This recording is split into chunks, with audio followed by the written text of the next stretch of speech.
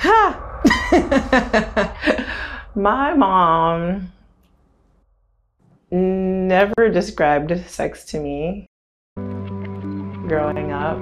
The most that my mom communicated with me on sex was one day I finally had seen one too many tampon commercials without knowing what the heck they were for. and so she got out paper and drew me a diagram of a vagina and explained to me basically periods, and that was the extent of my education on sex, which was basically nothing to do with sex. It just had to do with female anatomy. So yeah, my mom, I don't even think she had thought to describe sex to me, honestly. I figured it out on my own. I can talk to most of my friends about the evolution of my sexuality. Most of my friends that we have a level of, I like to have a level of honesty and vulnerability with everybody I would consider to be a friend.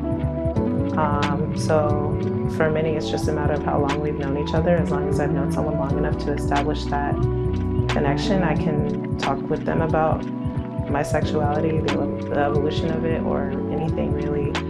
Who I can't talk to about it would be my mother or any of my family, probably. I can't talk to my family or my mother about the evolution of my sexuality because they are very traditionally religious Christians, and my sexuality is extremely frowned upon in that realm.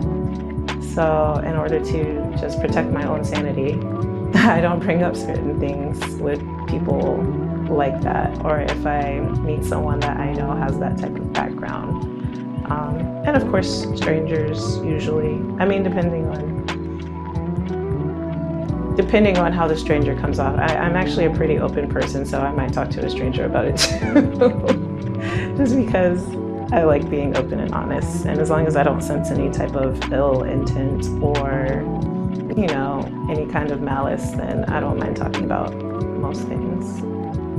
Based on the way I express myself sexually, I tend to find community that is similar or like-minded, and I just gravitate towards community that I feel like is conducive to the way that I express myself sexually.